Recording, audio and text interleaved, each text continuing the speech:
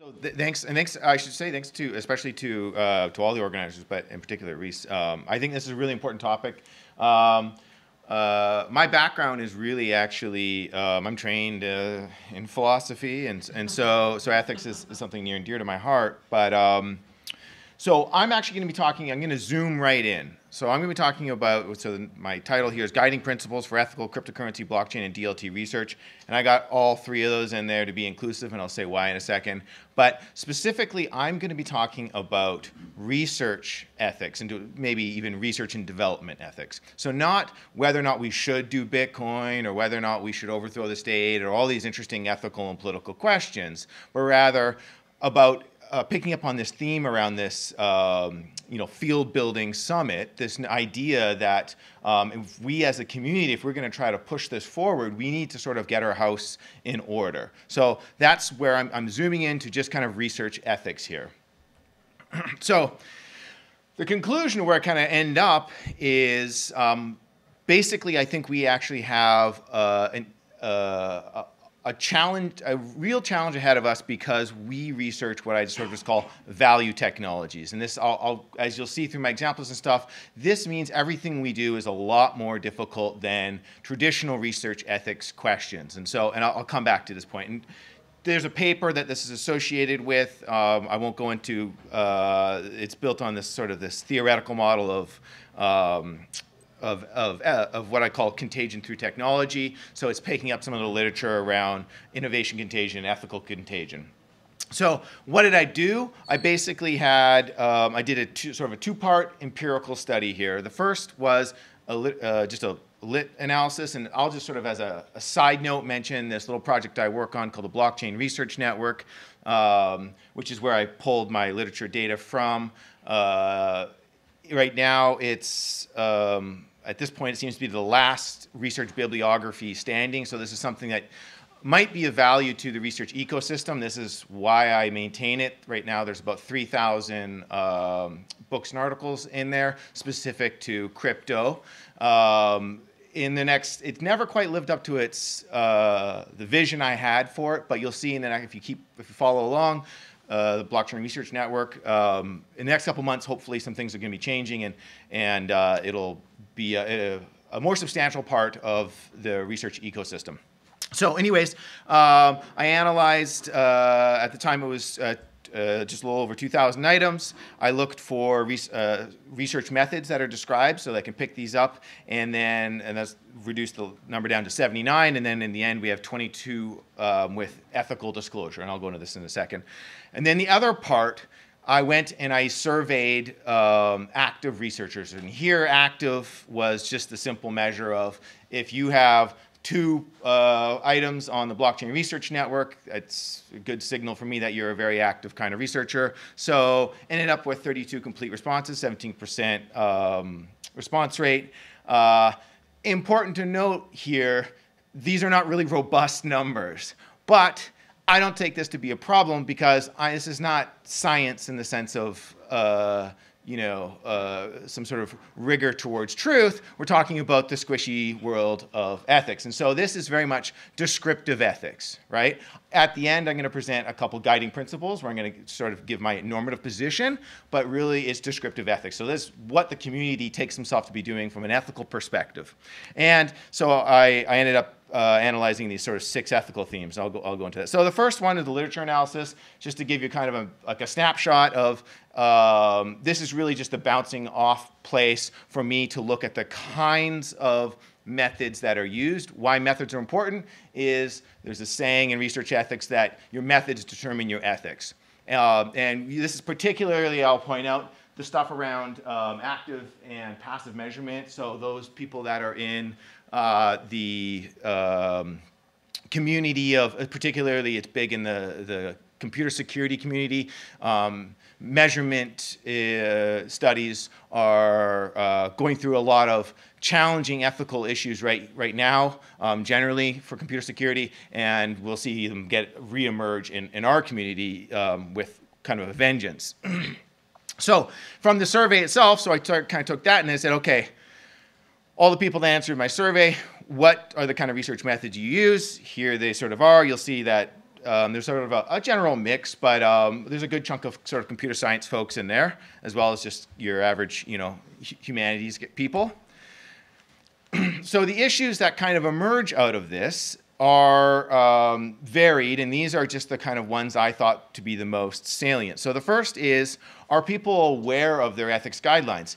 If you work at a university, you're subject to ethics guidelines, whether you want to be or not. Usually in the United States, they call them IRBs, but every country around the world has some version of this. And as it turns out, pretty much everyone knows about these guidelines. There might also be association guidelines and other places that ethical research guidelines come into play. However, as it turns out, IRB in particular is not well used, specifically by the computer science engineering field. This is not to place blame, because in fact, actually, there's a large body of literature within, particularly again, the computer security community around the inappropriateness of IRB for what they're doing. They say everything from IRBs don't understand my research methods, so they're not being informative here. In fact, I've even spoke with computer security researchers who say there's now a trend within the journal literature that says you need to have IRB. So they say, okay, great, and they go to their IRB and they say, I want to do some, I want to do some security testing or something like this, or I want to do some active measurement. And IRB says this does not count as traditional human subject research. There's not like a human subject you're studying, right? So get out of here. We're not going to do IRB, which actually puts them in an interesting bind because they can't publish, because now there's this big move towards doing ethical research within these communities, but IRB is not sufficiently educated about to be able to inform them. So it's a real problem. So it's not to place blame, it's a problem. Okay. Another issue I looked into was how we're kind of, especially when the theme of building a field here, how are we teaching those that are coming up, through the PhDs and postdocs and all this sort of thing. As it turns out, computer science teachers in particular, I think relatively encouragingly, 66% said they taught ethics. 10% use formal guidelines, so there's kind of a lot of ad hoc sort of stuff there. That's not a big surprise. The formal guidelines aren't very helpful in this regard. Software vulnerability disclosure is a big issue. I'm going to return to this, but basically lots of the security researchers, those that identified as security researchers, found bugs. They all disclosed them. Interestingly, only 38% were compensated. If you're familiar with this literature around vulnerabilities, there is a lot of movement towards creating markets around these to kind of induce the sorts of disclosure practices we'd like to see. And so that's actually, I would suggest, a relatively low number for being compensated for disclosures. Okay, a big issue, obviously, is token ownership and disclosure. So as it turns out, 47% of the people bought tokens for research, and there's a pretty big variance for experience, so which is not so surprising. Those with a little more experience perhaps are a little more willing to take risks with respect to their research methods. What I found really interesting is the computer scientists and the engineers were very comfortable with buying tokens for personal use. Now, the problem is they're also not disclosing this. So they're making money. 38% of them earned profit. 6% disclosed their ownership in research publications, and 16% online. So that's to say most of the stuff you're reading has a conflict of interest lying behind it. And just like a prima facie conflict of interest, an obvious one, right? And also industry relations were not well disclosed either. And to break that one out a little bit more, almost half of people are working with the industry, which arguably is good, but of course it introduces these conflict of interest issues. And the reasons why they're working with industry I thought was very interesting. Reputation is a fairly significant marker here. And I think if you have worked in this nexus, you will be familiar with the ways that reputation gets kind of bought. If you're a startup, there's nothing better than to get a couple of MIT professors on your advisory board who may or may not do anything, but they sure as heck do give you that nice patina of, you know, of innovation and you know, and all that good kind of reputation stuff.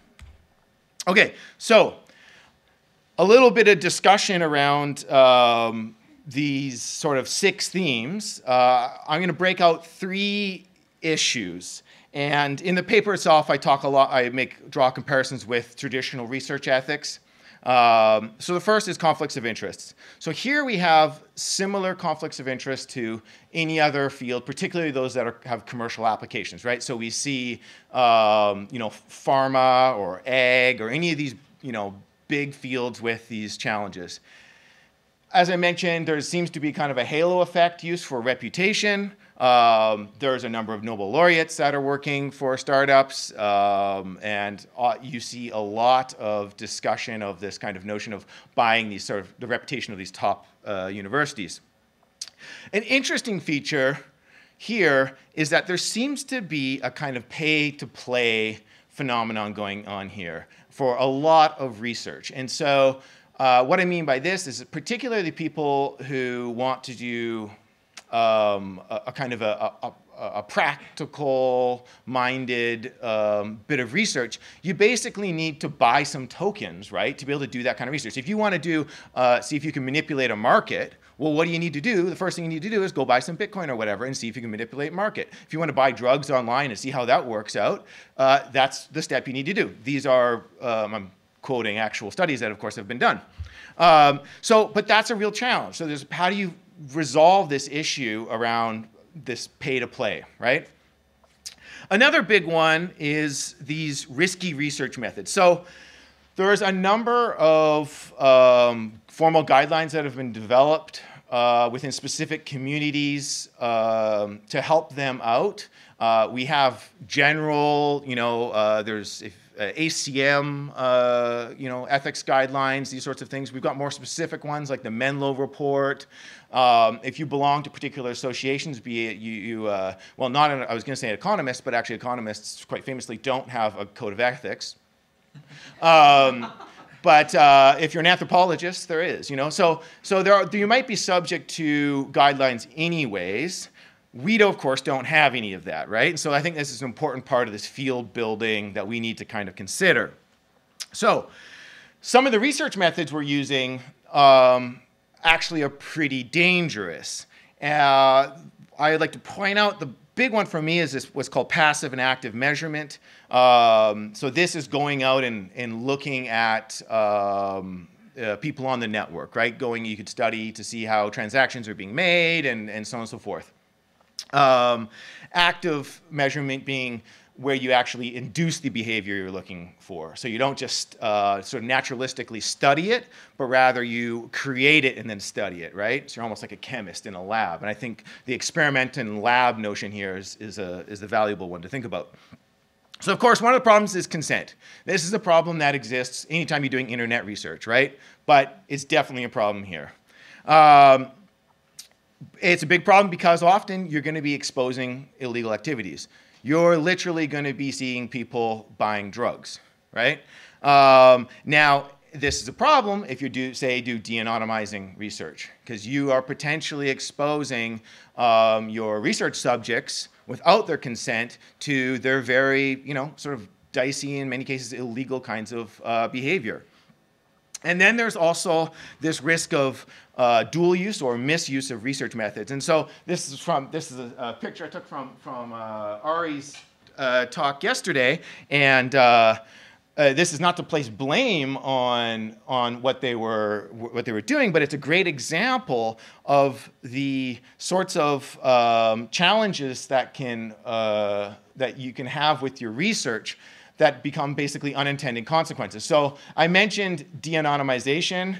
There are cases in which de-anonymization research has actually been then taken up by law enforcement for their obvious reasons of what they're doing. So if you're doing this research, you need to think very carefully about how your research methods might be reused or misused. And similarly, Ari was talking about how they unintentionally created the bot community with a blog post, right? This is not that they intended to, but this is a consequence of them doing this research. And then the other one is Philip Dian's Twitter quote or Twitter survey up there. So very not scientific, but polled the community and asked whether or not it was okay to break production, mainnet smart contracts in a classroom assignment. So this is one of these tensions, of course, the computer security community has to deal with this all the time. Do you teach hackers in the classroom, and how do you kind of do this appropriately? Now, I'm not saying we shouldn't do this, but because security through obscurity is not the answer, but it's obviously very dangerous. And one of the reasons, of course, why it's so dangerous here, and more so than your average, teach a kid how to hack situation, is because this is value itself. You're not just breaking into a social network or some other system which may be relatively important. You're literally teaching them how to break into the bank. So that changes the situation from an ethical perspective. And then finally, disclosure practices are particularly challenging for us. So to draw a comparison, there's this famous case of this hematologist at the University of Toronto who disclosed adverse drug effects. This is one of these famous ethics cases, right? And the drug companies did not much care for her disclosing these adverse effects and attacked her, and actually University of Toronto just piled in on it as well. And so it was her reputation was severely tarnished by doing the right thing of making these disclosures, right? We have the same kind of issue, and again, perhaps even more so than these other communities. So Corey Fields, sort of many of you will be quite familiar with this sort of famous case of finding a vulnerability in Bitcoin Cash, where he basically had to report the vulnerability anonymously because he felt that if the vulnerability had been used prior to his discovery of it, he'd have no way of saying, no, that wasn't me, right? So, which is all to say that vulnerability disclosure in crypto is not up to the task at all. And so we have this sort of little thing by Imogen Sears who says it's a choose your own security disclosure adventure. So it's a real problem that these, dealing with these critical assets, these critical systems, we don't have the kind of disclosure practices necessary. And then there's the no-coiner solution, which is just don't buy in the first place, and your sort of conflicts of interest are really simple and everything. But the challenge there, I think, is that you do lose a kind of privileged access, and there are situations where the pay-to-play thing is just a necessary part of doing this kind of research. You just have to buy in. So with that, I'll just quickly go through. So that was sort of the descriptive world. I'm just going to very quickly kind of give here's my 8 guiding principles for how we should be doing ethical cryptocurrency and blockchain research. And this is just the starting point. This is where I like the conversation to kind of get going from. So the first one is develop a research life cycle. This is common in pharmaceutical research, right? Before you start your research, you say, here's how we're going to take care of our assets.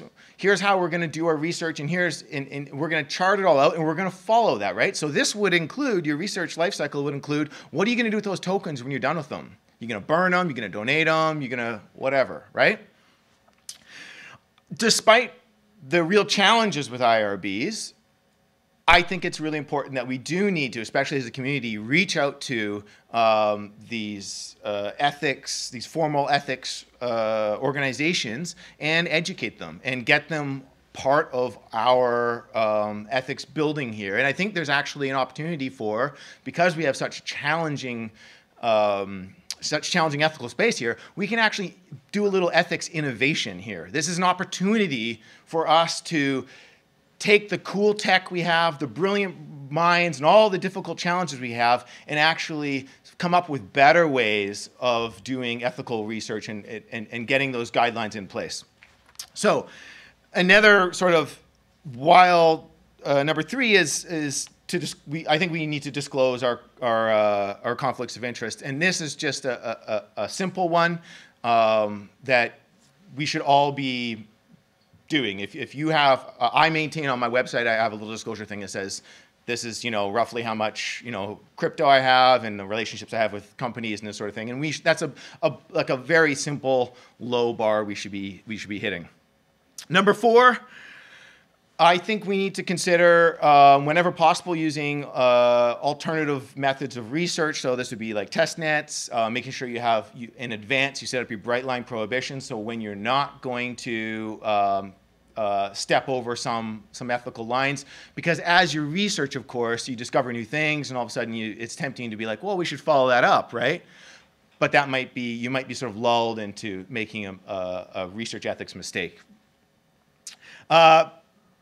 I think we need to protect and dispose of dangerous methods. So the fact that you're doing this research means you need to come up with safeguards to make sure that everything from the police and intelligence agencies don't come by and ask for it, as well as it doesn't get out of misuse by the community themselves, like Ari's example with the sort of that front-running case that their research exposed.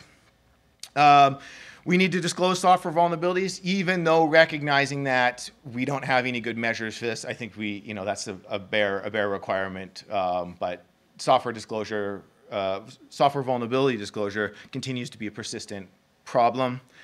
Whenever you do pay to play, we should minimize how much you're buying. And finally, I think that it's at this point of our community development, it's unrealistic to expect that we're going to have top-down, formal guidelines. So I think probably the way to go would be bottom-up from the lab. Each lab should be developing their own guidelines around their ethical research and deploying those. And then, some future date, when we have all these wonderful associations and whatnot, we can formalize those at a different level. But I think right now it probably just needs to start from labs. So what I think this all means is that we're actually have a more difficult time with research ethics because these are technologies of per se value. That's value in themselves. And I think that this introduces new ethical risks akin to bio or nanotechnologies. Bio dealing with living things, nano with very small things. We're dealing with valuable things. And so I think that changes the paradigm of what we're researching, and I think it makes issues around research ethics even more difficult. And that's all I have. Thank you. Great, thank you, Quinn. So let's do some questions from folks, and we're going to go to Ellie first. Thanks. I have lots of questions, but I'll try and keep it to one. So during the DAO exploit, I had DAO tokens. You can all laugh at me behind my back later. I had them too. Okay, and it was worth it for the drama that ensued, actually. But what I found really interesting about that was, and looking at that Philip Dine survey, they published the replay attack, before it happened, and we don't know if that's what caused it. And I called that out on Twitter and said, hey, what about the human ethics in this as a humanities or, anthropology kind of researcher, and got zero response. And I was appalled that they would publish that in a way that possibly enabled it to happen, unless they were the actual attackers, which is also possible. But yeah, so I suppose the question there around those security things is you want to be able to raise these security faults and issues, but there needs to be an ethics around giving developers a chance to repair things before you go live with it as researchers, which they did not do. One of these fundamental tensions around, especially this community takes transparency very, very seriously, right? We've seen many of the talks over the last 2 days that really trumpet transparency as being something really important. Well, this is a case where transparency is not always necessarily the right move. Now, for those that don't know, this software vulnerability discussion is one that is a much bigger discussion. And so we've got some standard divisions around what's called full disclosure, which is you find something, you just tell the world right away. Most people today in the computer security community think full disclosure is no good. So now we've emerged this notion of responsible disclosure, which is basically, so I find a bug in Facebook, I go to Facebook, I say, I've got a critical bug. They say, sign this NDA. I sign the NDA. And then there's some negotiated amount of time where they have to fix it. It's like 90 days or something, right? And then they fix it or whatever. And then after 90 days, I publish my article on this, and then I got my, everyone thinks, oh, that's so great, Quinn discovered this thing, and what a good thing, and this sort of thing, but it's also been patched in the meantime.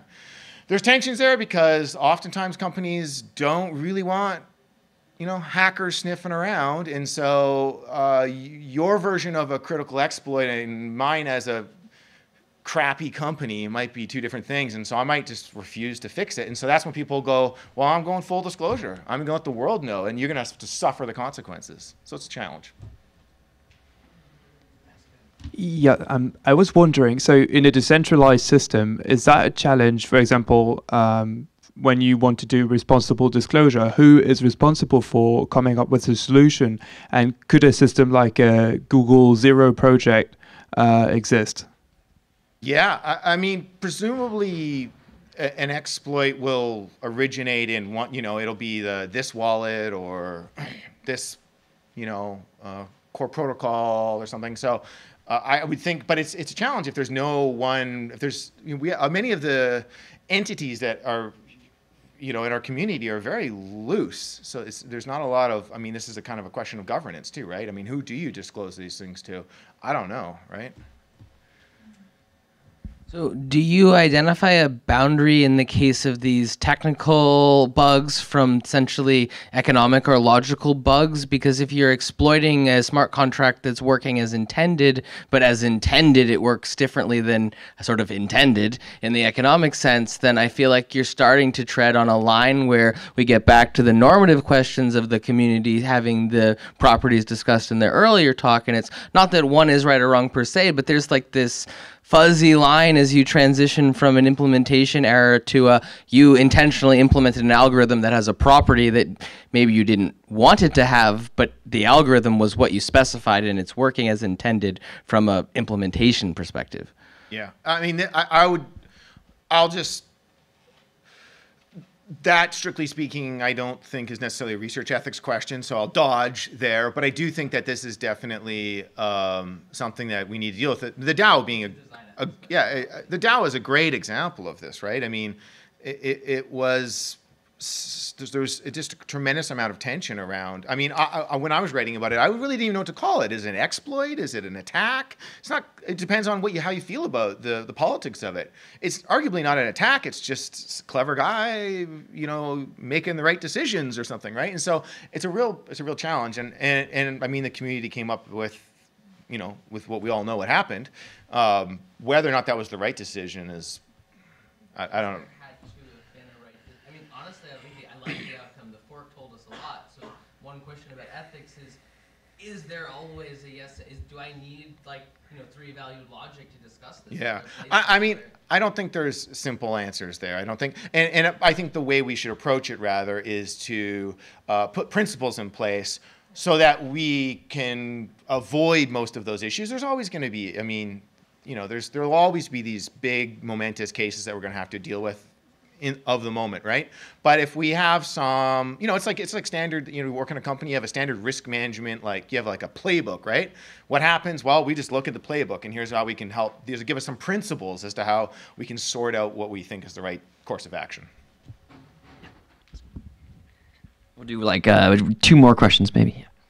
This may go to this slide a little bit. Do you feel like the value of value is appropriately valued in our world? Is this sort of is this bouncing off sort of Reese's comment about this notion of this oxymoronical. It's more about like so like here we're saying like if you're playing with money that's comparable to playing with life. So I kind of wonder if like we as human beings just don't, well, especially in the West, we don't quite understand what money means or like what it could mean to certain people. Yeah. I mean, I think this is one of the interesting big picture changes that we probably don't talk about enough. We just assume. We have a whole new dimension of our life that has now been made secure or decentralized, or whatever. Money, right? I mean, this is a very profound shift in society. I mean, while we're at it, I think what's interesting is actually, I think crypto is kind of eating the world in this regard, right? Because what's next? Well, voting's next. There's all these really essential parts of who we are as humans that are changing, and I worry about like even just the financialization of these mechanisms, right? It's a real. I mean, these are separate discussions, but I think these are real profound issues. And while I think it's great that I want to support Libra's effort to make remittances cheap, so people can transact around the globe, that's great, right? But I think there's a heap of challenges there as well. One more question. Go. It may be the same question here. When you say comparable risks to bio and nanotechnologies, do you mean comparable in size, threatening to humanity as such, or do you mean comparable in kind, so that the risks that we see in these other technologies, are you inviting us to think about the kinds of ethical risks, or are you just saying? I think both. And so actually, I was having a conversation with Sasha last night about this tension here. Right now, the impact, as Reese was sort of intimating before, the impact is not so big that we're not going to, we don't have crypto too big to fail type of, we're not going to see systemic crashes across entire economies if one cryptocurrency goes out or whatever, right? Of course, the future might be different there. So I do mean it in that regard, but I also actually do think that, and I'll put my philosopher's hat on here, I think we're actually dealing with a shift in ontology. So I think money itself has, and by money I mean actually really value or something, not narrowly defined sense of value. I think that has actually changed. And so, and in the same way that I think biotechnologies, nanotechnologies are ontologically speaking getting at something rather different, right? So it is a sense of a kind. So I think this is a new class, as it were, right? We have biotechnologies, nanotechnologies, and value technologies, for whatever we want to kind of call them. Great. Thank you. Let's give Quinn a round of applause. Yeah.